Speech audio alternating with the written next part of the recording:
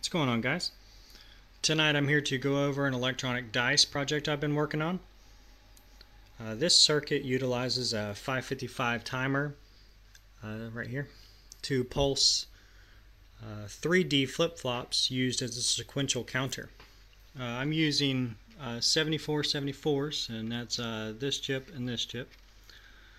Those three outputs from the D flip-flops are used to set up a gate arrangement, and I'm using gate logic to drive these LEDs.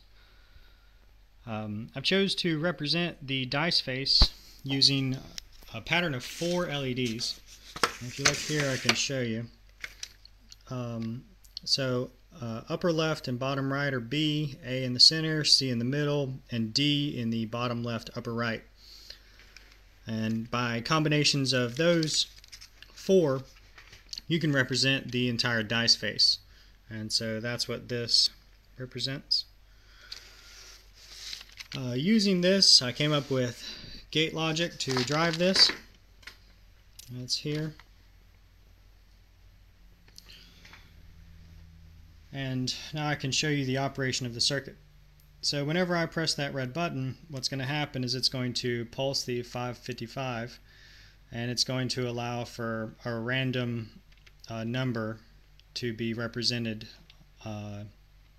based off the outputs of the D flip-flops.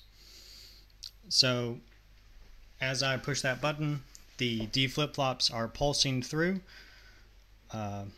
changing their states, and then whenever I release, it stops and selects a state. And that's what's represented.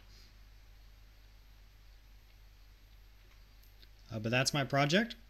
If you have any questions or comments, please leave them below.